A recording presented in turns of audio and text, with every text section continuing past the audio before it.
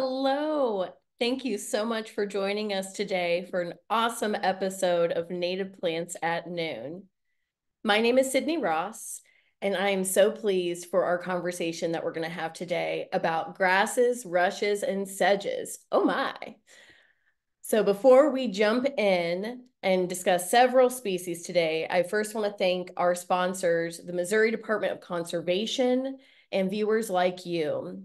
Thanks to the Missouri Department of Conservation, they encourage folks like us to get out in our community and explore nature firsthand. And it's because of viewers like you, we are able to bring forward educational content like this.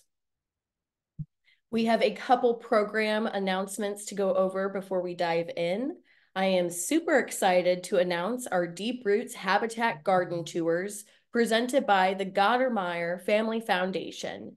You can join native plant nerds and enthusiasts and see incredible gardens all over the Kansas City area every second Saturday, starting April through October. You can register today in the link that I will drop here in the chat momentarily.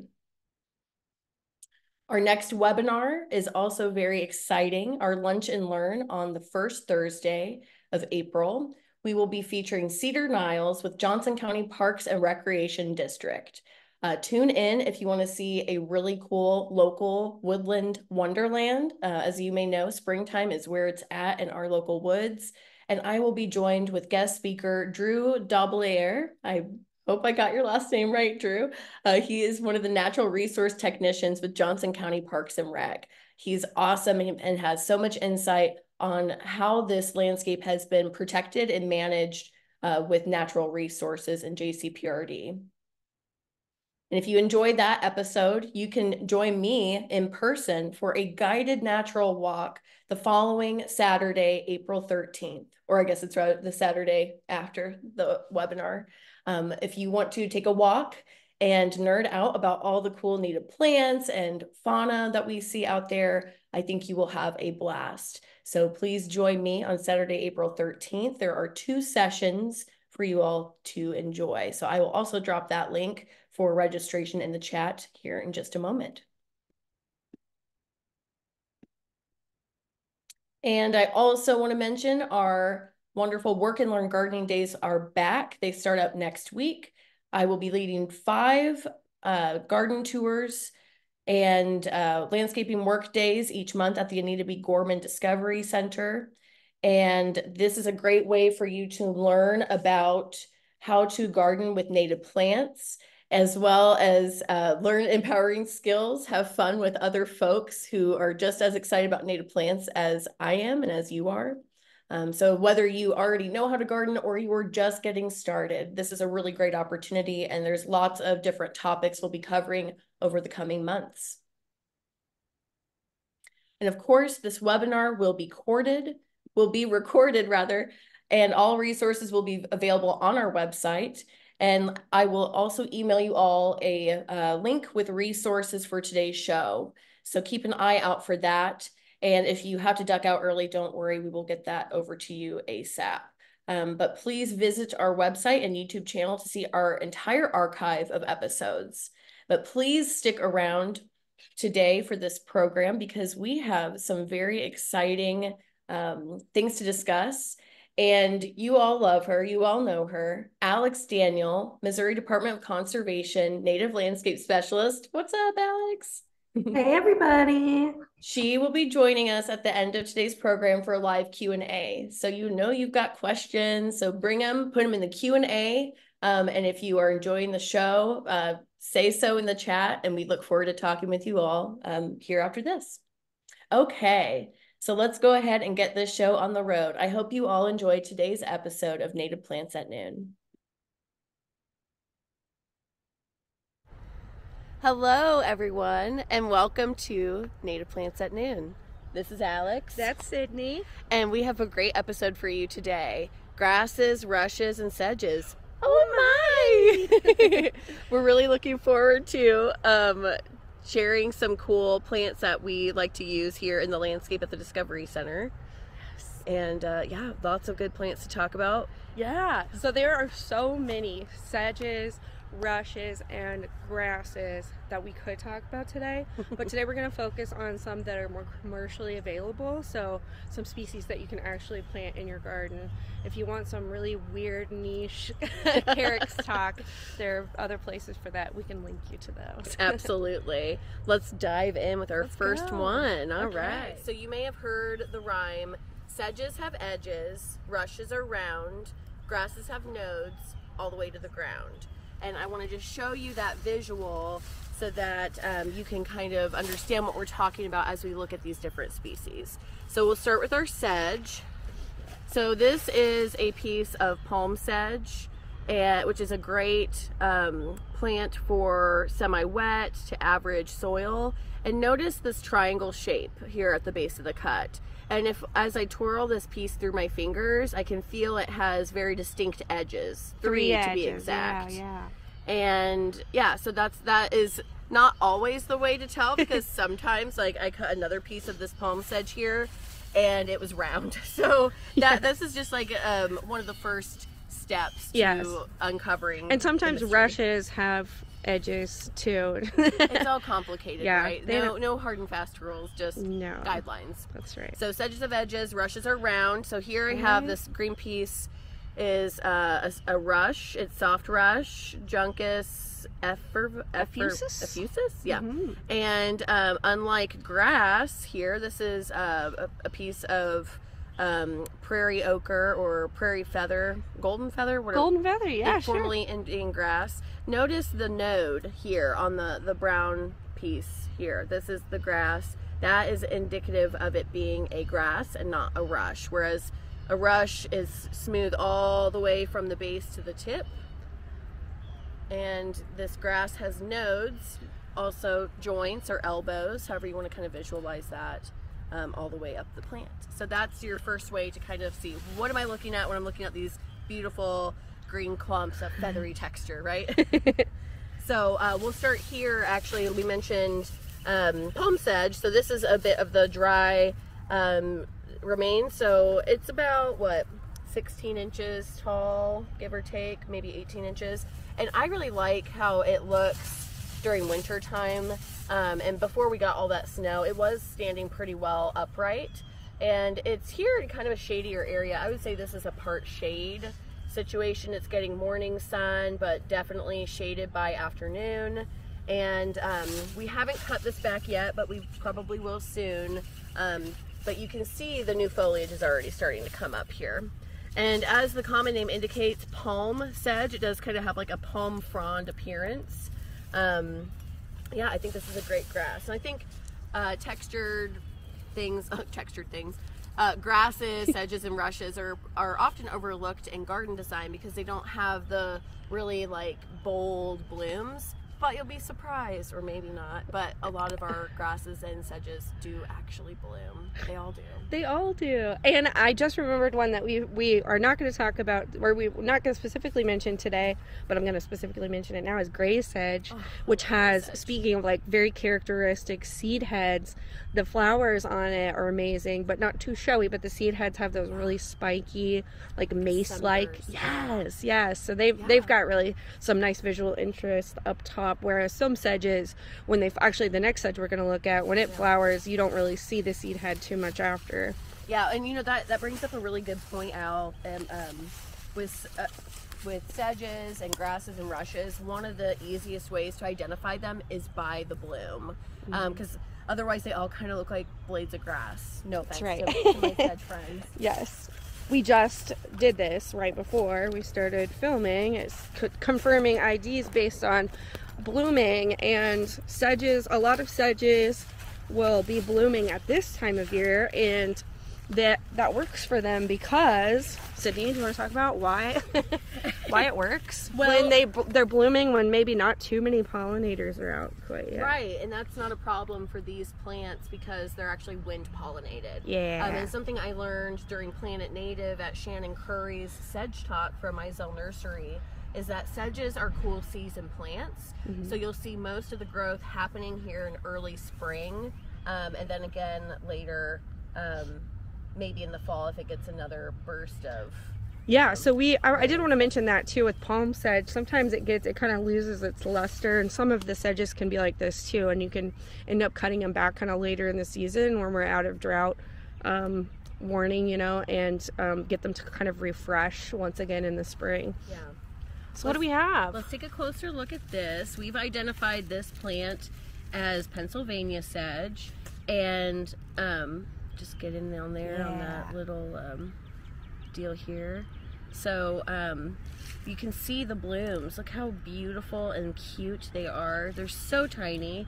But yeah, so I was amazed when I learned that grasses and sedges and rushes all bloom too, because I don't know, I just never thought about it, right? Never thought about these little tiny cute things having blooms, especially when we don't, you know, grasses and things like that don't come up very often for pollinators, but a lot of these are actually host plants for a lot of our moths and butterflies and beetles and even leaf hoppers. So I think that's a wonderful reason to consider adding things like sedges and grasses and rush to your landscape. Not only are they beautiful, but they do support wildlife. That's right. And now we're going to show you real quick something that's not any of those things. It's not a grass, a sedge, or a rush, but it's easy to think that it might be. So we're looking here. Oh yes. And I'll hand it over. Yeah. So we were talking about some plants that are coming up early in the season that you might want to ID, especially if you live in Kansas City. I know you got this plant in your yard already. So that's this one right here. And oh, look how easy that came out. Wow. It's like someone already pulled it out before we started filming. That's crazy. So this is called Star of Bethlehem. And it's got a really it kind of looks like a sedge or a grass. I mean, actually it probably is. No, it's not. It's a flower. It's a flower. So it's got a flat leaf that's kind of glossy, so a little bit looks like wild onion, which is also coming up right now and is a really tasty wild edible. But you don't want to confuse these because this plant is very toxic, and it also has bulbs kind of like the wild garlic, so it can be easy to confuse them if you don't remember that wild garlic and wild onion has a round leaf with no white midvein, this light colored midvein going down the flat leaf. And it doesn't smell like onion or taste like onion either. So this one's toxic, don't eat this one. But it does have really beautiful little flowers, and so that's how it started creeping around, because people planted it for those beautiful white little flowers that'll be blooming soon. Yeah, that's good to know. And we definitely encourage you to eat your Wheaties. Yeah. But make sure you know what they are before you get into it. Okay, and we have a couple more friends over here. You want to talk about? Yeah, let's do it. So we have a couple examples here. One that you've already met. Here's another palm sedge. And just look how adorable it is, even with its winter haircut, winter coat, if you will. I think it looks beautiful. So I like leaving that up in the winter for winter interest and also habitat for overwintering beetles. But then over here we have one that you may all recognize, maybe not. If you have a yard and you have some shade, take a look and see if you find this big clump here. This is actually Carex blanda, which is white tinged sedge. I think I said that right. And this is one you would not find sold at a nursery, but it is one you'll see popping up in your backyard. I actually love these. I think they are underutilized, and if they are in a place already in your landscape that fits your goals in terms of like visual interest or ground cover, even overwintering habitat for small birds, then consider leaving it, because it's kind of sweet, isn't it? And look how big it is. I mean, it's so kind big. of a showpiece. I know this one is an extra special buddy that really got so nice and showy. I think with Carex, what do you call it? The Eastern woodland sedge also, because you'll see this plant. It's very native to Kansas City. It will just show up on its own, and Cydney's sniffing some Monarda back there. So we kind of let it in this bed. It's got some pretty healthy competition from things things like monarda, river oats. There's a few coreopsis in this bed also. So it's not really an issue that that we've given it a lot of space here, and it's a specimen. It's a specimen Look for how beautiful sure. it is. Yes. Very cool. This one you won't be able to buy in a nursery, although I don't know, I haven't seen it for sale in nurseries. But it's very common, so it will just show up on its own. Yes. Okay, so we're gonna head to the prairie. So, I want to mention also sedges. You can consider them to be more woodland type species typically. They prefer shade, they prefer cooler sun, so most of our sedge species here don't love full sun. They don't love the hot afternoon sun hitting them. So if you have a woodland type situation in your landscape, consider sedges. For ground cover, Oh my gosh, for absolutely. visual interest, for food and cover for wildlife. Yeah. They should be a part of every native plant garden. Absolutely. And again, I can't stress just how the visual aspect of it too. You'll see lots of designs, native landscape designs nowadays that utilize sedges, like oak sedge. Oak sedge. See that here? One of my favorite sedges, which we actually don't have in the landscape here, so we're going to add it to the gardens this year. That's Yes. my goal. Texas sedge too. I just wanted to mention very briefly that there's been a lot of Texas sedge. There it is. That I wanted to mention briefly that there's been a lot of research and people trying to figure out what could be a good native lawn replacement, and I think sedges are coming up. The issue with sedges is that they're pretty hard to reproduce, so it's hard to get a bunch of them. There's some sedges that only make like 3 seeds a year, and you got to be there on that one day when they're ripe before a bird eats them. Yes. So that's the difficulty there, but I think there are some sedges they're working on that are more full sun and short, so they would be like good yard replacement sedges too. I love that. Yeah. Folks, you may be familiar with buffalo grass, which is a grass, not a sedge. It really hates shade. It will die at any little bit of shade cover. But there's lots of options that are, and it looks like maybe our side oats don't have they been eaten? Now Now your native plant garden isn't working if it's not all chewed up by the end of the year. So it's nice that we're not finding any seeds, isn't it? Yeah. Okay. Here's like 3. Yeah. Again with those 3 little seeds. Oh, and they're held together by spider webs, which is hilarious. Cute. So I don't know if you can see that, but so this is a little clump forming sun-loving grass, side oats grama, Bouteloua curtipendula. And that's not a coincidence. They're all on one side. This grass is so easy to ID. Right? The side oats, they hang off. They have these really gorgeous red blooms when they're blooming. And they're not super prolific. They will spread eventually by seed, but who doesn't love that? So you can see here, this is more of like a savanna situation in this section of Primrose Prairie, but they're still doing great. These 3 were planted in 21 and they look happy. So, and also it's such a good grass for, like, I know sometimes people can be maybe a little intimidated. Oh, there's a friend. I'm not. Okay, so a couple hours have passed since we saw a snake and got distracted, but here we are, we're back. So I wanted to, we just talked about Bouteloua curtipendula, which is the side oats grama, which is not grama sideways, it's actually graminoids, which are grasses. And this one is eyelash grass.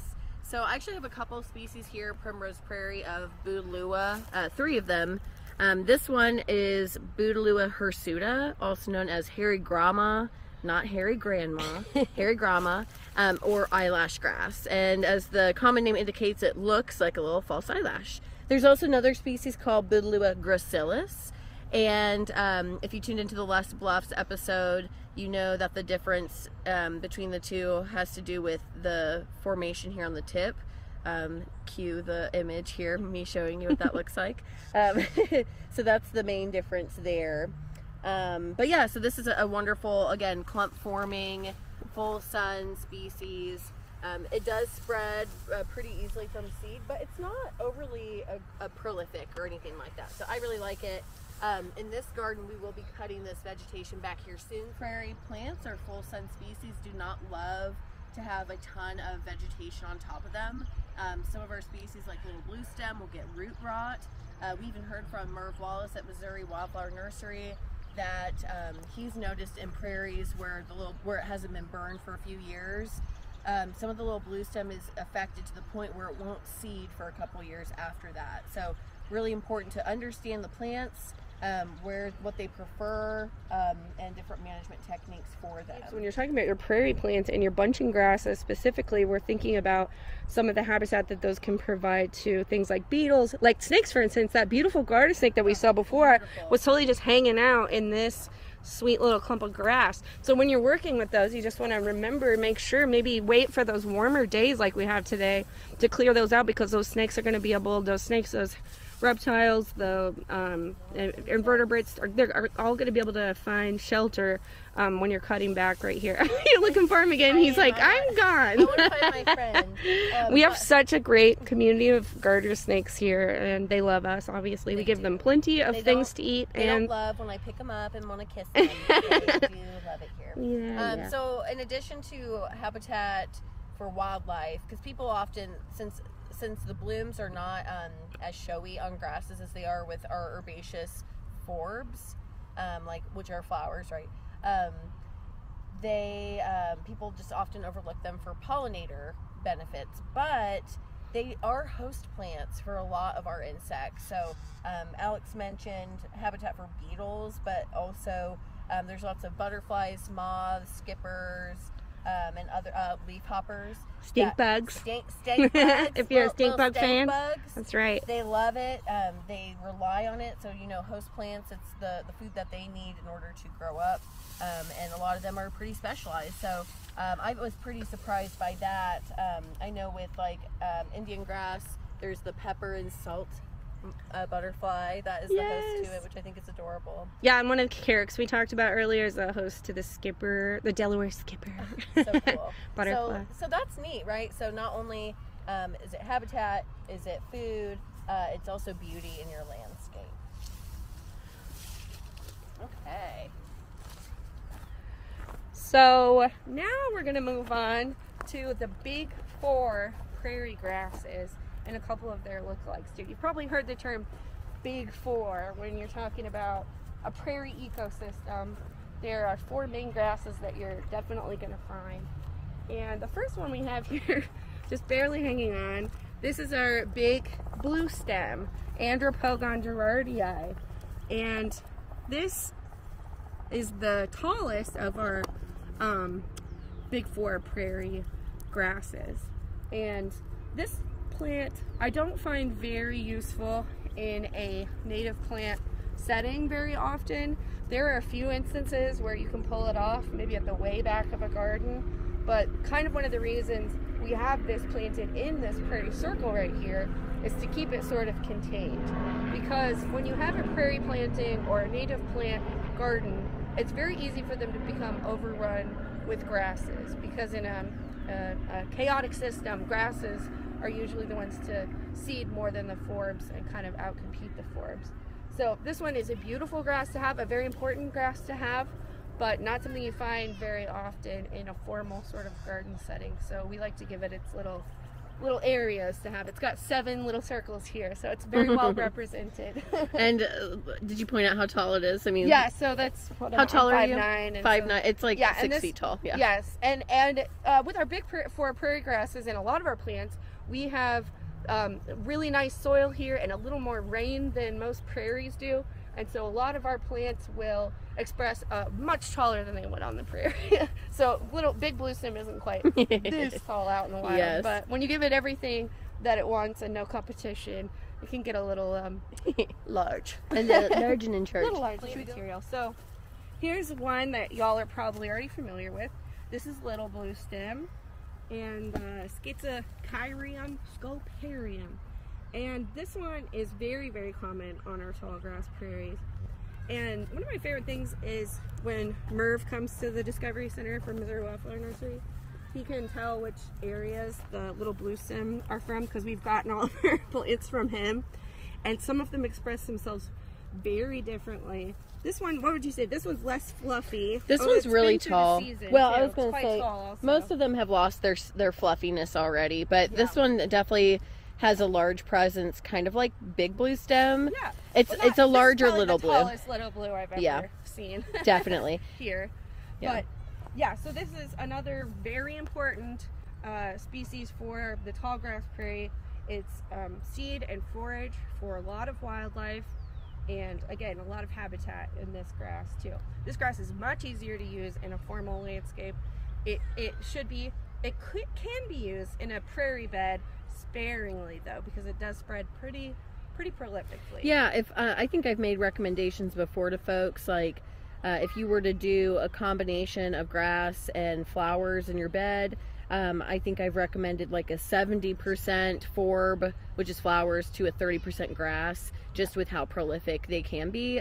But again, just like sedges we talked about earlier, using grasses to plant in a matrix, like a grid, and then fill out other blooming species around it is a great thing to do, and visually and wildlife. This little section right here, this little bluestem is supporting Pennsylvanica, which is big purple. What's it called? Big purple. It's a foxglove. Oh my gosh, I was like tuberose. Yeah. There we go.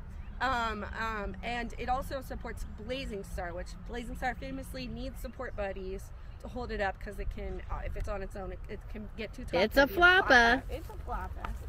Okay. Oh, well, actually, let's show this one, the prairie ochre. Oh, wait, where? Yeah. It's got a plume. It's pluming. It's pluming and blooming. So tell us about this. Yeah, so this is Sorghastrum nutans. It used to be called Indian grass, and we call it prairie ochre or prairie golden prairie feather. Prairie feather, whichever name you like. And this grass has a very distinct hairs on the ends of the seeds here. That's kind of the big difference, I think. And the plume is all one piece like that, instead of the seeds going up the stem, sort of the way little bluestem is. So with prairie ochre, it's got these fluffy seeds here, and this is the third tall grass prairie grass of the big four. Another very important species, but again, you don't want a monoculture of it. You don't want it to spread too rapidly in a native garden setting. I haven't seen it used very well in native garden settings. It's very prolific, and I wouldn't recommend planting it in with your little baby forbs, especially not as a support grass for any of those taller forbs. It's just going to outcompete them. So something that we've done in the landscape here to kind of help manage the prairie ochre or prairie feather, whatever you want to call it, by cutting the seed heads off before they even go to seed. So you'll see the stalk come up. It's round, it's got a sheath around the seed head, and we just go around and trim them back. It's not going to kill it, but it's, for us, like, we don't necessarily manage for it, but we don't want it to spread more. It's so it can, and then the seeds can spread pretty far too. So okay, and then the last one is, we don't really have a great example of this, so I'll just talk about it while we're walking to broom sedge. But this one, the fourth tall grass prairie grass is switchgrass, Panicum.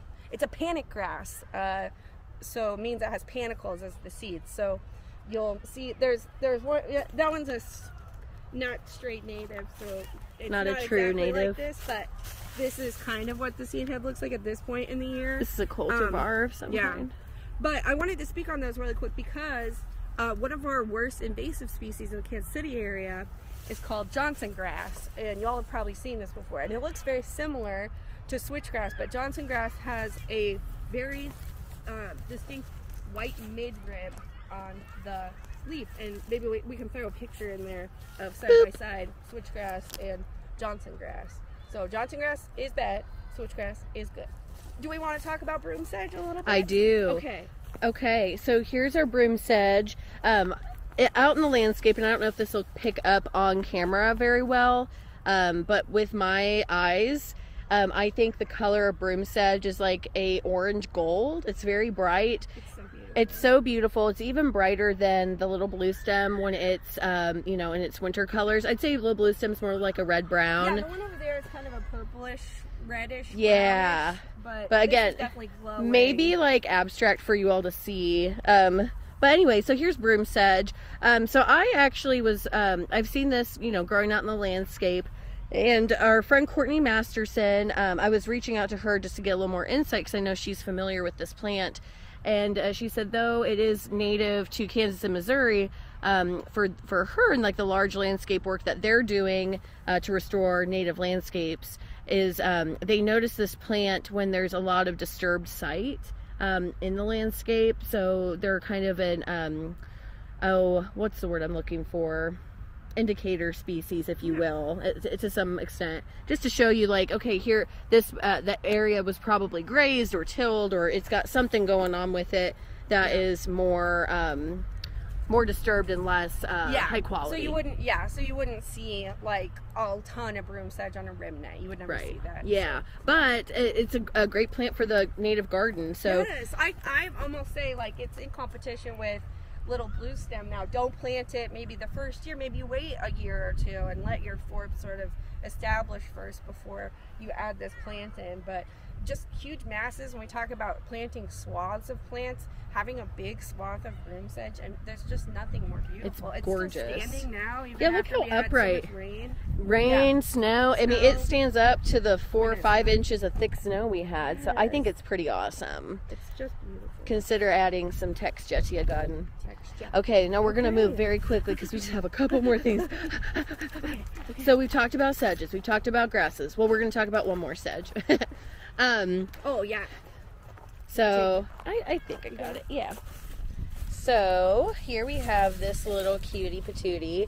We got 2 cuties here. We not a grass or a sedge, but we have common violet right there. Yes.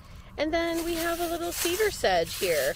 So we're underneath a little oak. Did you see it made babies? It did make babies. It might be a spirite. Might be.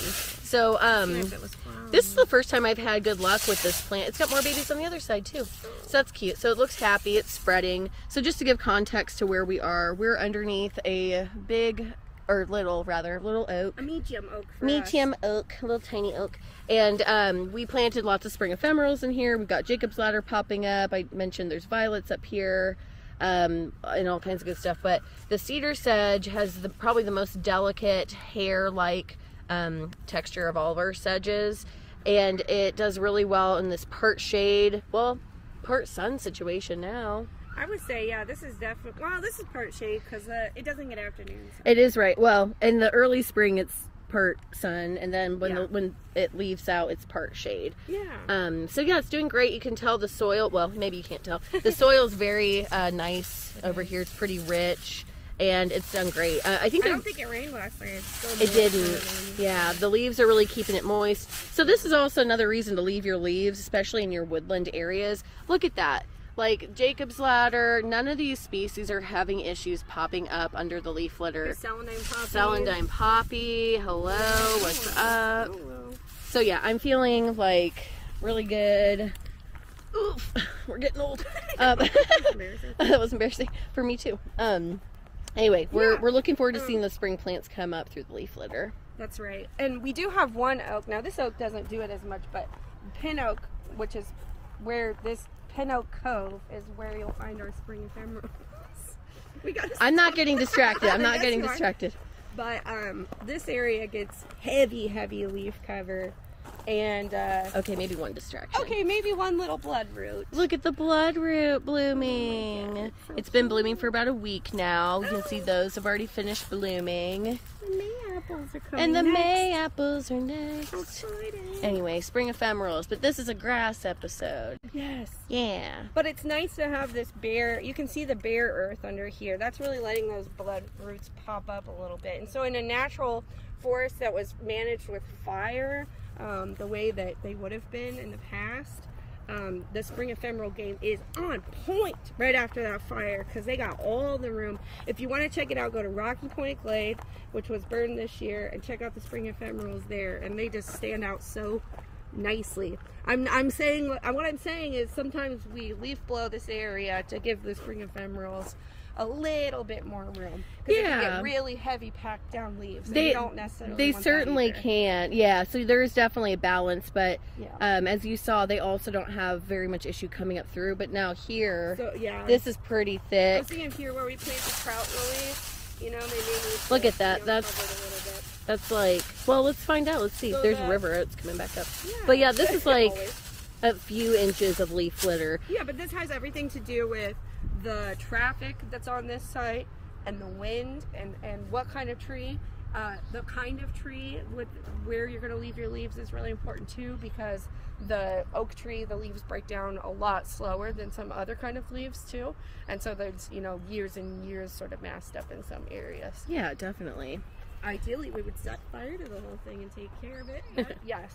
And just to keep in mind that your native garden is a managed habitat. That's your habitat that you're managing.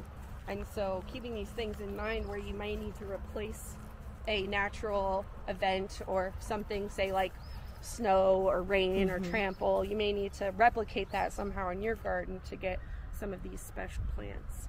Definitely.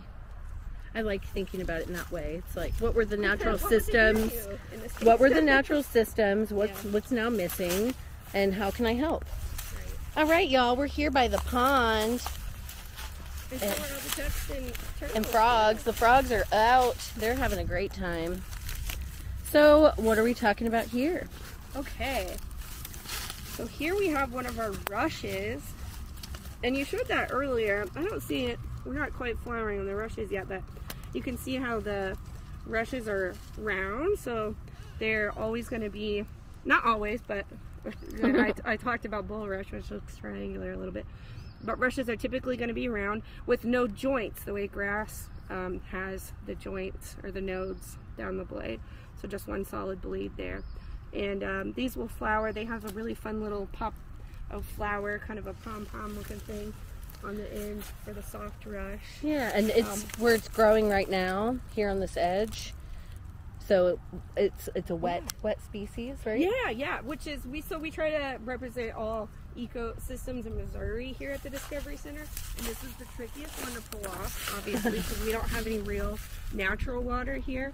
But our pond lends itself to a lot of these species, especially our floating wetlands you can see right here, which are kind of just turtle basking islands, but also they have a lot of rushes, and our wetland species that cannot handle even being planted on land. They need to have pretty solid wet feet most of the year. Some of our irises, some of our cardinal our flower. yeah. Actually, our cardinal flower, it only blooms on our islands here. Yes, right? we've tried planting it in wetter spots in the garden, and it's just not happening. So yeah, if you have a wet spot, maybe consider adding this to your landscape. Rushes, especially in water gardens. Oh my god, rushes in like standing water gardens or very ornamental water catchment situations. That rushes would be a great, awesome. And I think that, you know, there's more and more rushes that are becoming commercially available as well. Yes, I'm appreciating that for sure. Yeah. Okay, we have one more friend to talk about. Okay. Let's rush over there.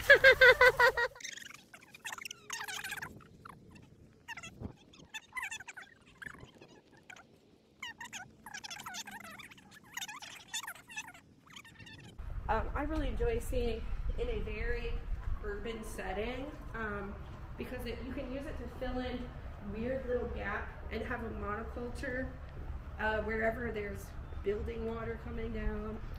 Yeah, so spout like that maybe. See the rain spout here. Comes off the pavilion. And boop, here we are. Here we are. Let's see if I can get over here so I'm not blocking it. Yeah. Okay, so tell us about this little tubular friend that is both round and has joints. Right? Wouldn't you think this would be a grass rush? A rushing grass? So this is one of the common names. We call it horsetail here, but one of the common names is scouring rush. But it's not a rush, it's actually a fern. Can you believe that? A fern. Prehistoric fern. Yes, this is one of the oldest plants we have in Missouri. You can find this one in the fossil record way back. So this plant was called scouring rush because it has a lot, the stem contents have a lot of silica in them, and so if you gather a bunch of them and sort of make a little like broom. You can make a scrubby brush to wash things with, or to sand things. It would use it as fine sandpaper too. And this plant is a really good standing water plant. It really loves standing water, but it can handle some drier situations too. We've seen it on some kind of dry creek beds actually. In Kansas City, you'll sometimes find little patches of it. If you go down south, you'll find a lot more patches of it in along riparian areas mostly. But it's done really well in this little circle. We have to cut it back every once in a while, but it's fun to use for programs. And it's just a really, really interesting plant. It puts out, instead of a flower, it puts out spores. So it's got this really funky looking little spore, Angia. Angia. What'd you call me? I don't know. Thing on the tub. Cool. And yeah, it's one of my favorite little plants of Missouri. It's got a lot of stuff going on. It really does. I think it's very cool. And it stays like bamboo. It looks like it does. It kinda. looks like bamboo. It stays semi-evergreen for the most part. Yeah. I even see it utilized in like full sun, like ditches. Like in northeast Kansas City, there's a whole area where they have like on the edge of their side of the road, and it's all this. So it can handle. It seems like it can handle pretty extreme situations. Yeah. It is a clump, not clump forming, but it will spread, and by itself you can see how tight all the roots are down here. Someone set this on fire at some point, but the this is all just really tightly packed in, so you would never want to plant horsetail in, like we're talking about with formal gardens. This wouldn't be a good plant. No, it's a good monoculture though. It is. We never say we never say that about never anything, have we but ever. That is a good monoculture. All right. So, well, shall we jump into the Q&A? Yeah, let's do it. Okay. Oh, thank you everyone so much. I hope you enjoyed watching that as much as I did. If you couldn't tell, Alix and I have a ton of fun working together in the landscape, and I'd like to welcome her onto the screen. Hey, Alix. So everyone, you remember Alix? Hello, everyone. So we're going to jump into the Q&A, and Alix, as our guest speaker. That video was great. Oh, I think your internet connection might be a little lagging. So I'm going to ask you a couple questions through our Q&A, and I'll give you a chance to respond. So we have such a exciting conversation happening in both the chat and Q&A. So we're going to jump right into it because we only have a little bit of time left. And whatever questions we don't get to, we will, Alix and I will work on those, getting those answers over to you when I email you the resources. Okay, Amy's asking for ideas of low maintenance, neat, well-behaved grasses and sedges for some of the common areas of the HOA. The community is currently turf grass lawn addicted, which I think we've all seen pretty often. But we have a couple of locations in our common areas that are bare. So I'd like to see if some native grasses might be planted there. So I think if you want to maybe suggest a few species, that would be awesome. Could be even ones we covered today. Oops. Okay. Looks like Alix is having some connection issues. So I'll go ahead and answer this while she gets reconnected. So a lot of the plants we talked about today would be great. So you first need to figure out the sunlight situation. If it is shady, you might try some sedges, like oak sedge is a pretty common one. Same with Pennsylvania sedge. And in terms of grasses, Alix, what do you think about grasses for an HOA type situation? Yeah, sorry I lost you there. If you were talking about, HOA grasses, I think that sedges are the way to go for sure. And you probably just mentioned this, but the Boutelouas also. If I'm thinking of neighborhoods with HOAs, unfortunately, I'm usually picturing neighborhoods that don't have very many trees, and do have mostly those shorty, cute Boutelouas. So many to choose from, and Pennsylvania, and oak. Okay.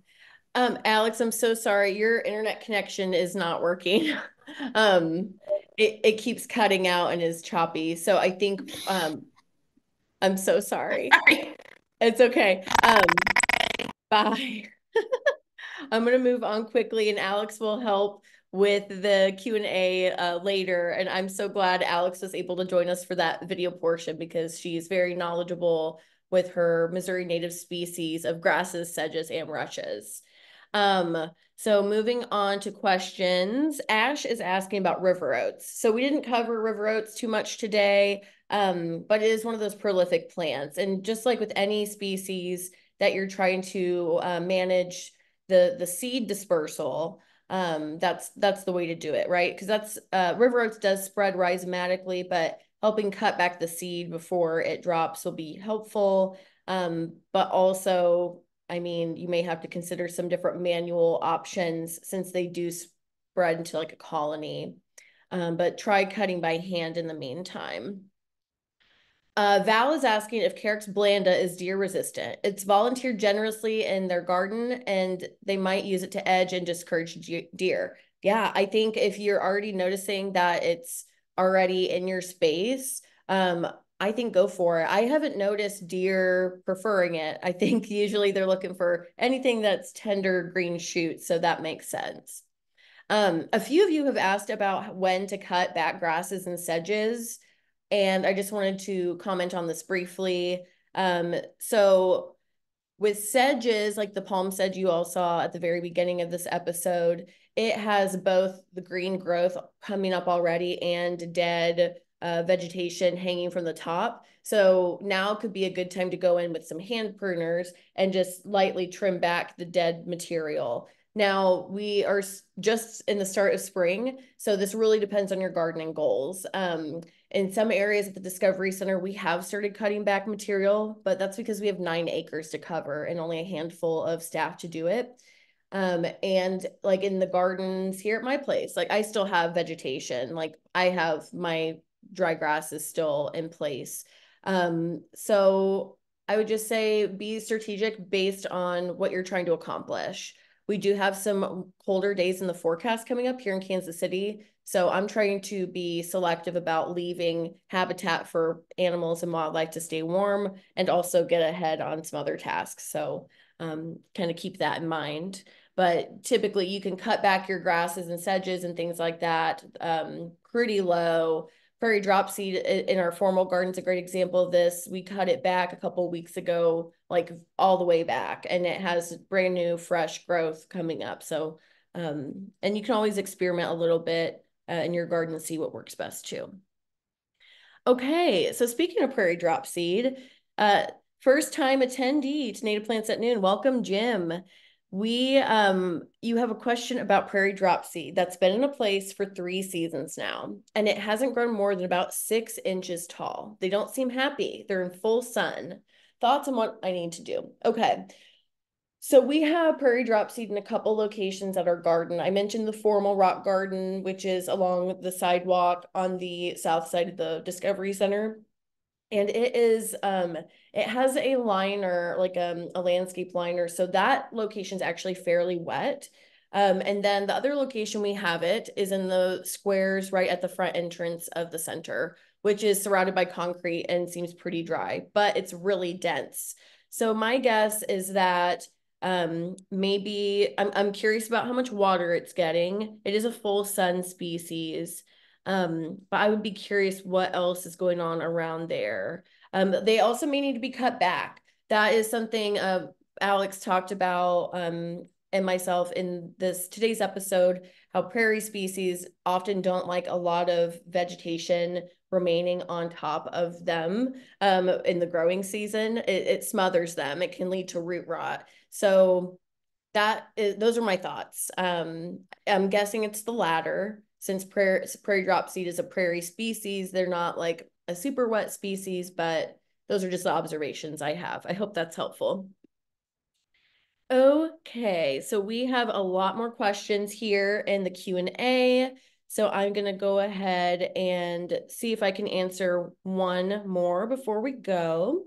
And don't fret if your questions don't get answered today. We will follow up in our resources. And please take a moment to fill out the survey that will be included in that resource to let us know how we've done today. All right, so last question.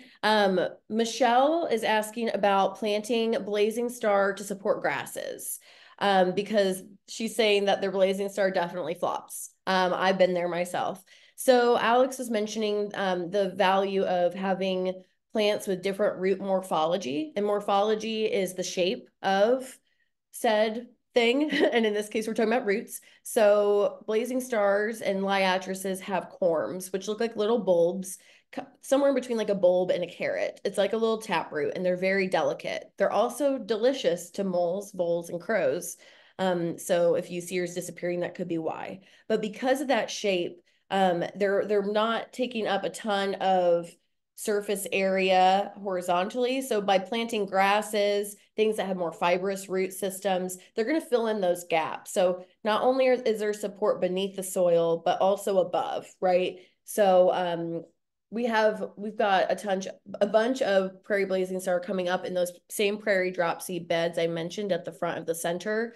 We just gave that all a haircut very short, and it's going to grow up and look beautiful again this year. But the blazing star wasn't planted there, it just showed up. So it really likes to have a tight-knit community of other species.